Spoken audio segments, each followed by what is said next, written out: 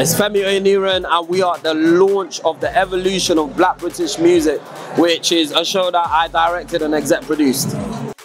Hey BT, my name is Mickey Slimpton Walker. I'm one of the directors of the evolution of Black British music, and we're here today at the launch. Amazing night, amazing feeling, amazing people, amazing show.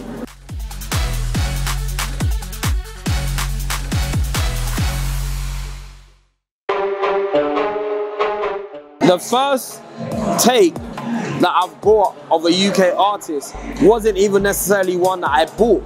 It was I taped it off radio. This, I'm showing my age now. I actually taped most of my UK music off radio. I didn't actually buy it. And then thereafter, you know, sort of buy the Dizzy Rascal, the, you know, your typical like So Solid. I remember I used to sell CDs in school. This is how much I love music. Like I used to bootleg. I shouldn't even be saying this. Was Soul to Soul. They were like amazing group, a UK group who done amazing things. Do you know what? I think it's more Fire Crew, you know? I think it's more Fire. I think it was back then. It would have started from the jungle days. I would say like Skibadee, Shabba, Bassman, all them man with like Shy Effects, Ray Keith. I was brought up in Essex, Colchester, and the first tune I ever bought, forget about CD, forget about tape, it was 7-inch, and it was by The Police, and it was a tune called Message in the Bottle. More Fire Crew, Oi. I love that tune. I was such a Channel U head coming up. Oi, More Fire Crew. And I remember I had the tape and the CD. CDs are little discs that we used to have back in the day before streaming. Misha Paris. I think it's called Giving Little Little Shoulda Known Better. Tune is fire. Gigs Walk in the Park. Yeah, I think it might have been Gigs Walk in the Park. Before that, we wasn't really into it. So yeah, Gigs Walk in the Park. This is UK Grime Volume 1. But that was the first time that I put a double CD together with everybody in the scene, where that was in HMV.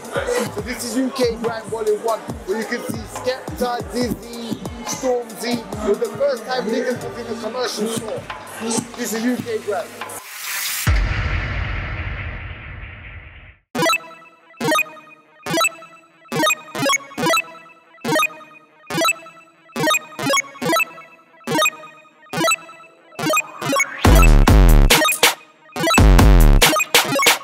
The song that made me fall in love with Black British music wasn't necessarily a song, it was like instrumentals. So a lot of the instrumentals that were coming out of East London, so a lot of the like Wiley instrumentals. My favourite UK song at the time that made me think, oh my god, UK is sick, was Wiley Eskimo Beat. When I heard the Eskimo rhythm, I was like, nah. Dizzy Rascal made beats that I liked. Jammer made some sick instrumentals. Smiley Culture, Police Officer.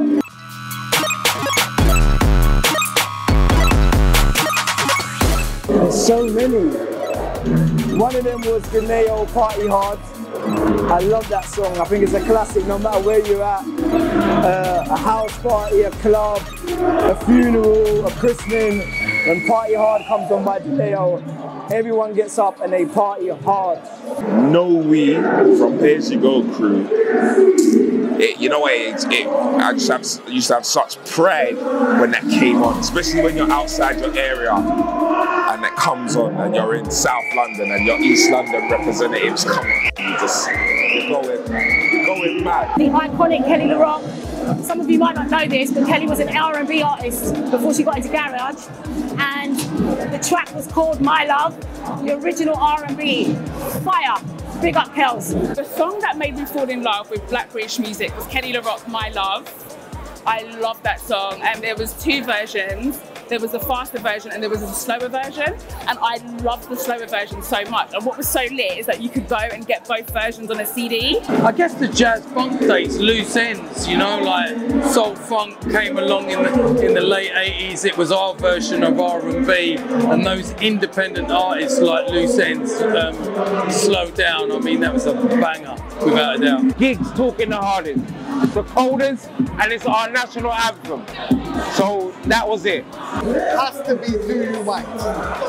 Because as a label, publisher and writer, That record's then gone #1 with Drake. It's been used by Audi. It's still relevant now. That's been my biggest blessing. So, do you mind if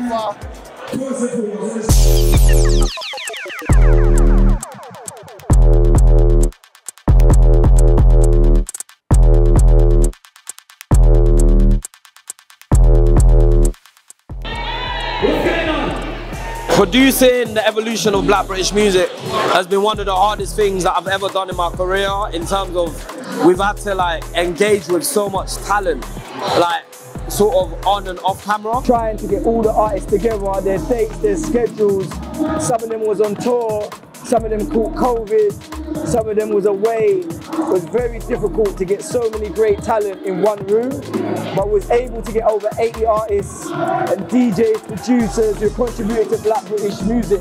And the ones who are not in it, don't feel disrespected. We still want to reach out to you. Hopefully they may be a part 2. But we couldn't tell the story without including all the people that we included. And so I hope that people feel like we did their story right. Obviously there's people that we missed out, but it was a special show in terms of getting the right music, getting the right talent, assembling the right team to make it happen. But it was a tough show to make, but it was probably the most important thing I've ever made. But overall, the experience was amazing. BET, thank you so much. Without you, it wasn't possible. We got Cecilia. Without you believing in this dream and the vision of this show, there's nothing like this on TV, so it's important for the culture. 30, 40, 100 years from now, people will look back to this and they will see what a great mark the UK has made in British Black music and around the world. So this show is very, very important, not just for me, but for the future and for Black music that continues to grow and continues to dominate the world.